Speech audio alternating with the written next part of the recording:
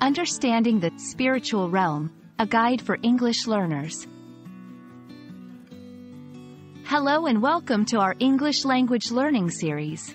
Today, we're going to explore an intriguing phrase, spiritual realm.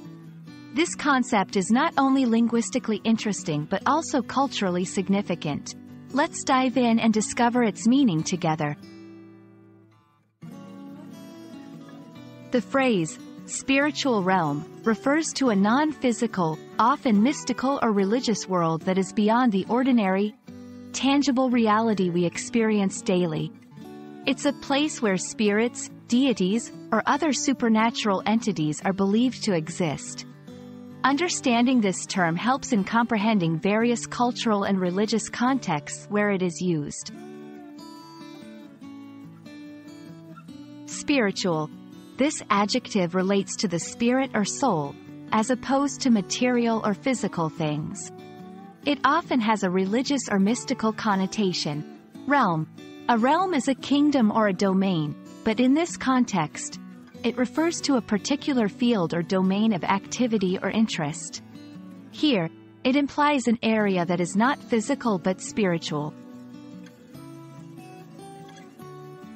1. Many cultures believe in the existence of a spiritual realm separate from the physical world. 2. In her meditation, she felt as if she had entered a different spiritual realm.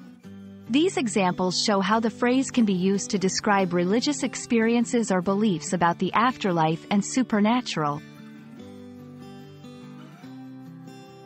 Understanding the concept of the spiritual realm is important as it appears in many cultural, religious, and philosophical discussions. It's a term that transcends mere language and delves into the depths of human belief and experience. I hope this video has illuminated the meaning and significance of the spiritual realm.